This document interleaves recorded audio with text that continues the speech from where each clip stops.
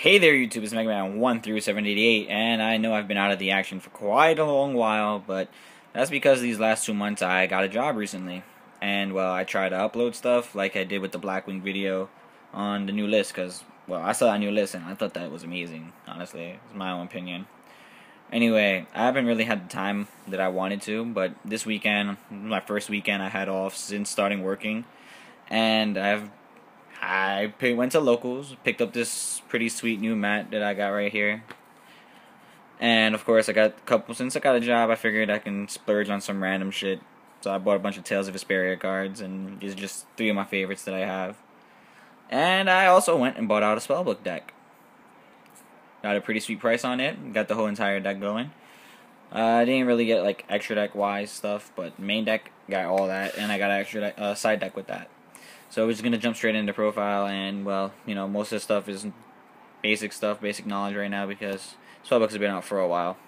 So we have 3 of the little blue boy, Batel, Spellbook, Magician of Prophecy. You guys know what he does.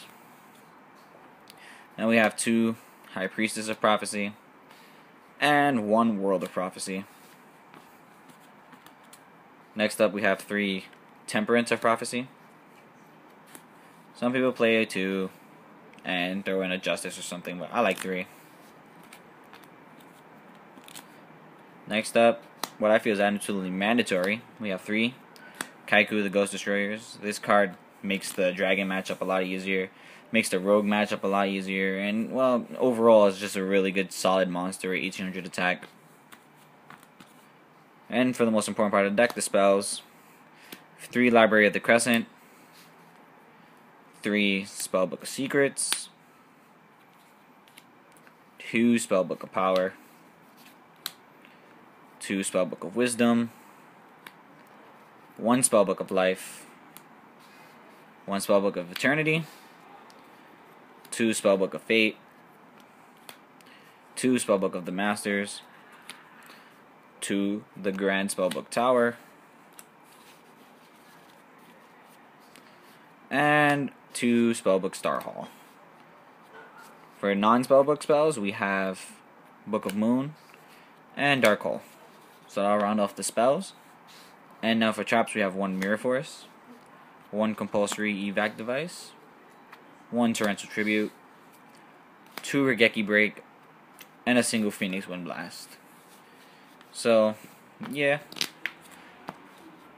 I've been playing this deck for the 2 days that I've got it. Yeah, I bought it yesterday, and I've been playing it straight for 2 days. And Dragons, I pretty much win that matchup, assuming I draw good enough and they draw good enough as well. I mean, if they draw the nuts and they open something like Ravine and they have the Sixth Sense or the freaking Return from the Different Dimension set, I pretty much lose that game. I mean, there's almost nothing I can do. So I haven't got to test too much against the Rogue, but I did get to test against Dragons a lot. Got a lot of testing against Dragons done. Some of the Dragoonity build, some the regular build.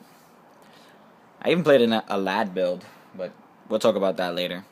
Anyway, hopefully I'll come up with more videos, and since now I have some more time, well, I'm assuming I'm going to have a lot more time now, since all the hard work is done for the most part.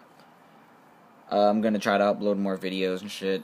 So, this is just for now, and this is Mega Man 1 through 78, logging out.